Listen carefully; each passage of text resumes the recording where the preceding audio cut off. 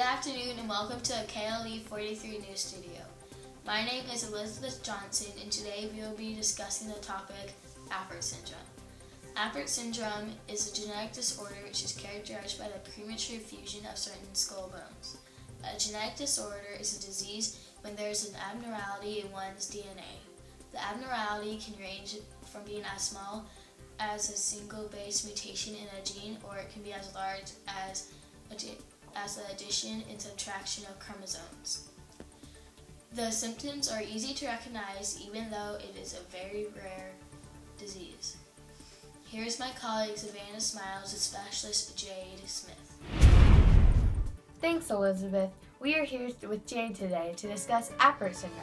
So, my first question is, who discovered Apert Syndrome? Eugene Apert, a French physician, discovered this genetic disorder.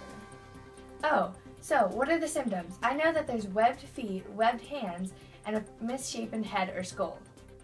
The symptoms of Apert syndrome are, like you said, webbed feet, webbed hands, and misshapen head and skull, but also hearing loss, heavy sweating, known as hypohidrosis, oily skin with severe acne, especially during puberty, patches of missing hair in the eyebrows, the fusion of spinal cords in the neck, which is the cervical vertebrae, and recurrent ear infections that may be associated with the opening in the roof of the mouth, a cleft palate. So tell me, how common is Apert Syndrome? Well, 1 in every 65 to 88,000 newborns worldwide are diagnosed. Wow, that's not common at all.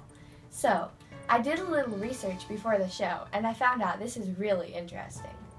Really? What did you find? There are a lot of interesting facts. Did you know that Apert Syndrome has no cure, and people usually get surgery to correct the connections between bones? Also, people get mid-face surgery and skull surgery. The most common type of mid-face surgery is Apert 3 operation. It moves the mid-face bones forward. Yes, that's true. It says here that Apert Syndrome is caused by a mutation on the gene FGFR2. A parent does not need this to have the affected gene to pass down to their child. That is also true. Here is a chart of how Apert syndrome is passed on when one parent is affected. When Apert is passed down by a parent, it usually only affects the skull, midface, hands, and feet. There's a 50% chance of passing down the disorder, and males and females are equally affected.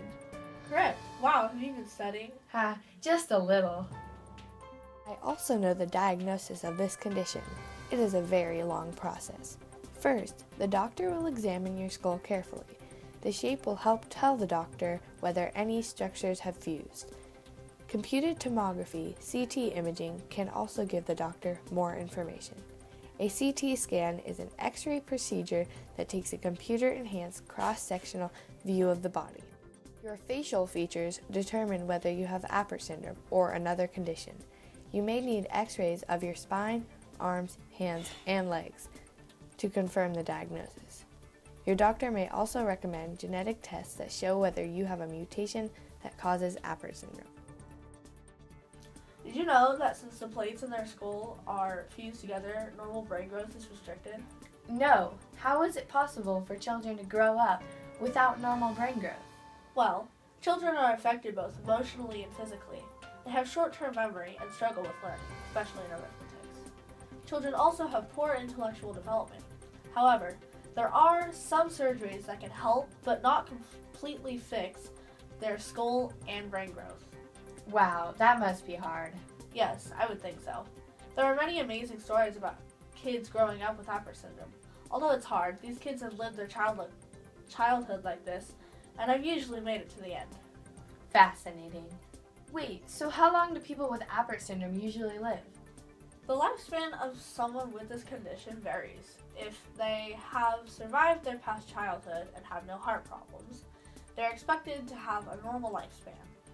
Now, all people with Apert are expected to live a longer life than in the past. This is because of surgical techniques and follow-up care.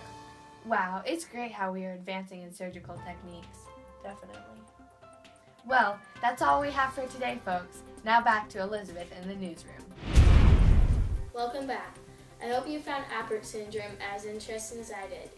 It is sad to think that those innocent children had to live their lives like that, but they tough it out though. Those brave kids.